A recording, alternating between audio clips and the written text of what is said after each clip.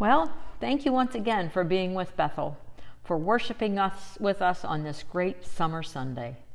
I hope that your day is filled with rest and relaxation and time to make memories, and of course, time to worship the Lord, to think about His goodness in your life, and to thank Him for the strength that He gives you, for the protection that He offers us all.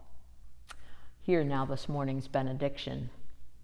Go out and make known the mystery of the gospel. Keep alert and pray at all times. Draw strength from God's power, and so stand firm against all that would corrupt you. Go now in peace to love and serve the Lord.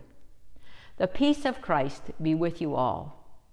We'll see you here next week, same time, same place, as we worship the Lord together. Bye now.